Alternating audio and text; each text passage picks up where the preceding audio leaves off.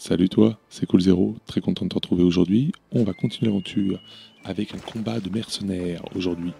Il se situe juste devant nous. Et c'est pas le lynx là qui est tenté de nous attaquer qui nous intéresse aujourd'hui.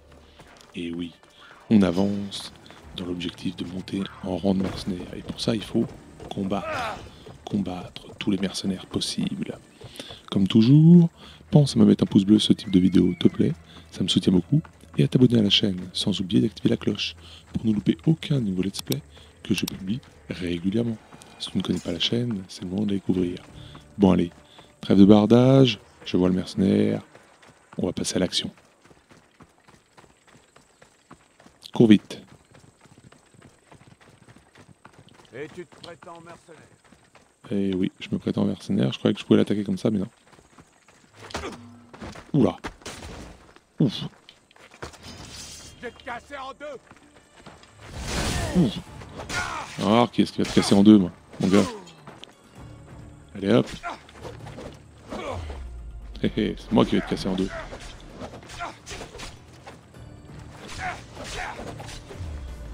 Allez hop.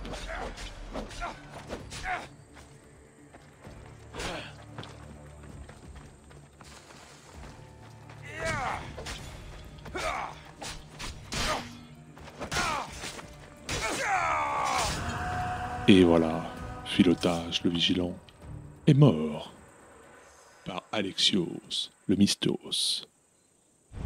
Et voilà, j'espère que ce let's play très court d'un petit combat de mercenaires t'aura plu. Moi je me suis éclaté. Dis-moi si tu as kiffé en commentaire, n'oublie pas de me mettre un pouce bleu et de t'abonner si ce n'est pas encore fait en début de let's play. Sans oublier la petite cloche, ça soutient la chaîne. Je te remercie d'avoir regardé la vidéo, moi je te dis à la prochaine pour de nouvelles aventures. C'était Coolzero, ciao ciao.